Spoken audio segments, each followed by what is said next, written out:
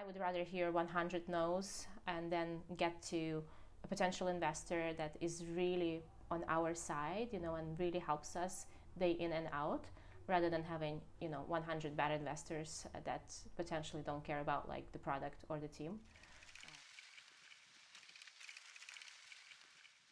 Welcome to Turn Off at Turn On Ventures. My name is Jia Hong, and today I have with me Karolina from We Do Solar in Berlin. Welcome. Hi. So Karolina, can you share with me a bit about what you do and what the company does? Yeah, so We Do Solar is a vertical solar solution company. So we basically found ways how to attach solar to your balcony as a site protection. So that's what we're focusing on. We want to basically democratize solar and make it available literally for anyone. Doesn't matter whether you own a household or like maybe you're renting, and majority of us is actually renting, especially in the cities. And we want to make sure that you have access to renewable energy no matter where you are. Great. And We Do Solar is a really young company. Yes. And where do you see We Do Solar headed to, and what kind of change in society do you think your company can bring? Well, I mean, one of the biggest aims for us is definitely to reduce CO2. Like solar is a huge tool in a way to reduce huge amounts of CO2. So for us, since we have sort of like small power plants, let's say on balconies, we definitely see ourselves within the next 5 years to be the biggest distributed solar power plant out there.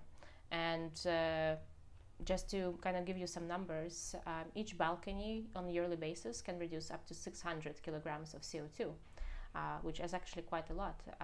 That would be equal to, let's say, work of 1,000 square meters of forest, or it could mean a 4,000 kilometer car ride. Yeah, so it's actually quite a lot when you think about it. So reduction of CO2 is number one. Number two is definitely, to reduce dependency on our grid, especially right now, during, the times of kind of like geopolitical situations that we're living in. I think it's very important for us to be independent. And literally the impact for us is making sure that we actually get to net zero, and we can do everything in our power to actually get there. Not just government-wise, but literally individual-wise, because every single one of us can actually do an impact. Mm-hmm. You mentioned a 4,000 kilometer car ride. Yeah. That's a long journey, and Yeah. the entrepreneur's journey can sometimes also feel like a 4,000 kilometer car ride. Totally. Yeah. What are some of the bumps and humps that you've sort of been through since starting the company? Something that you can share with us, perhaps? I mean, definitely no sleep. You don't get weekends, and we're filming this on a Saturday right now. Yeah, we are. We're like, in full production mode, basically putting our first batch of customers together, and because our first batch is like very manual still, like we're putting a lot of shipment material into the boxes, like literally, and putting everything with our own hands. So this is exactly what's happening. I think in terms of challenges, it is quite hard to raise money. I think that's definitely one of the biggest hurdles, at least for all the entrepreneurs that I know. You might have this amazing idea, but you're constantly trying to prove that you are the one that can actually bring it places. So not necessarily the idea, but are you the right team?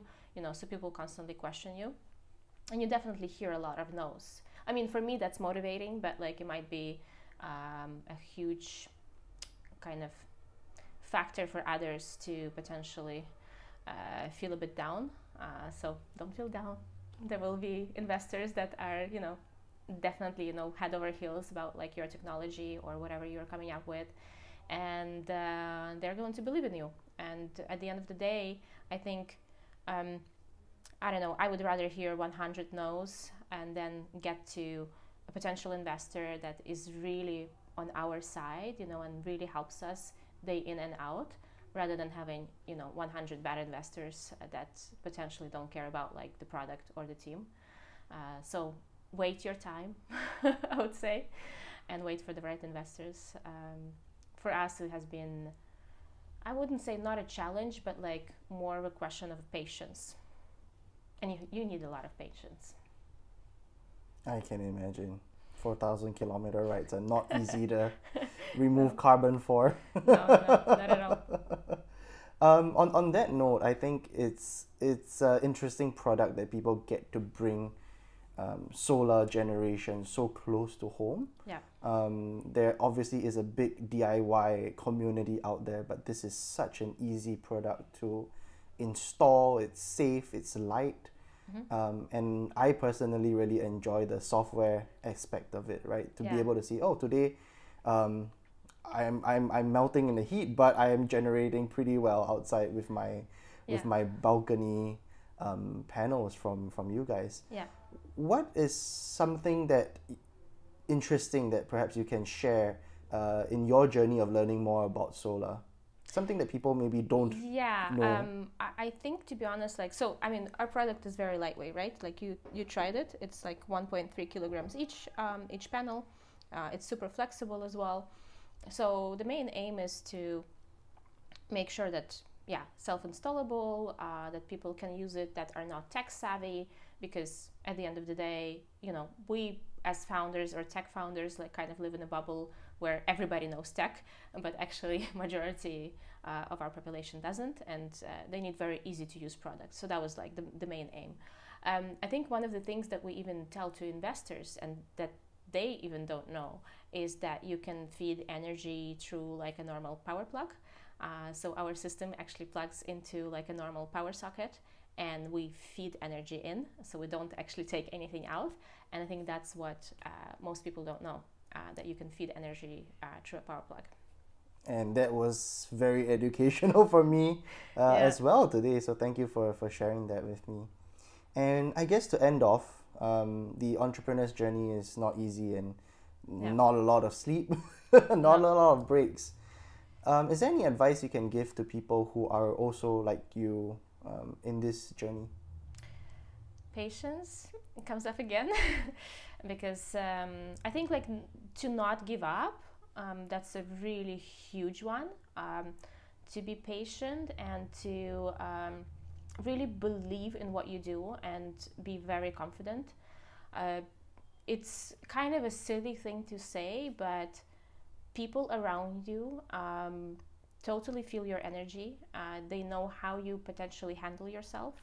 And if you're super fucking confident, I hope that's allowed, but if you're super confident, people will want to be around you. And that goes for investors, that goes for partners, that goes for literally, anyone within your network or outside of your network. And these kind of tools will bring you places, 100%. Like, there's no doubt about it. People that are confident, they achieve things. And bonus question, what can founders do when they're not that confident on a day? Ooh. Pretend. Actually pretend. Because we all have bad days. I also have bad days when you don't want to do anything.